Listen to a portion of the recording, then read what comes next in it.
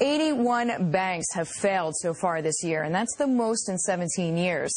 The FDIC is trying to, well, make the failed banks look a little more attractive to potential investors. Yesterday, the agency approved of a less strict set of rules. Billionaire investor Wilbur Ross was one of the buyers of a failed Florida bank in May. Bloomberg's Carol Masser asked Ross about the new rules. To do due diligence on a bank with all the problems that exist nowadays, you have to be allowed inside.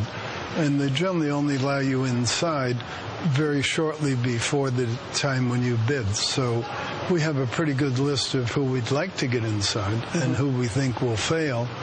But now that they've cleared the air, I think that it'll be a lot easier to at least get inside and do the due diligence.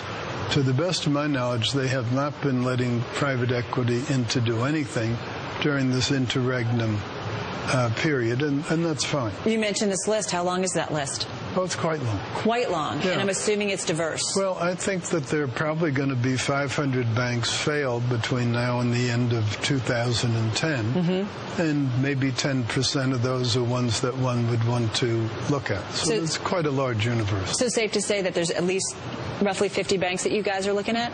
No, that we would like to look at. Okay. That we'd like to look at. Okay. But once you go through the details, and again, I know it's really tough since you haven't gone through it, could we assume that you would potentially you'd be doing some more deals here? Oh, well, we will bid some more, assuming that it's the way that I, understood it over the video conference. Right. We'll bid. The problem is we're not going to be able to bid as much as we would have before. In the case of Bank United, our bid, if these had been the rules, probably would have been a couple of $100 million lower. Okay. All right. So that would have been another couple of $100 million lost forever by the FDIC. How much private equity money is out there potentially to go after banks? Private equity altogether has around $400 billion of unused equity funding.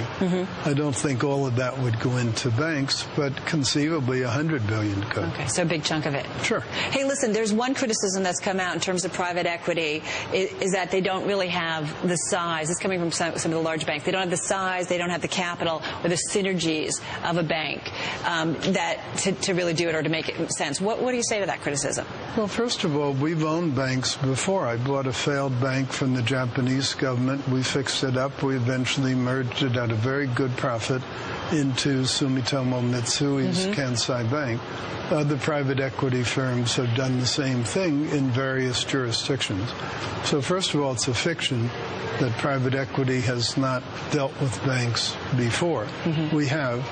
And to the best of my knowledge, no bank that was a failed bank bought by private equity has ever failed back. Well, that was Wilbur Ross on our air there with Carol Masser. He says he sees 500 bank failures by the end of 2010. There have been 81 bank failures so far this year.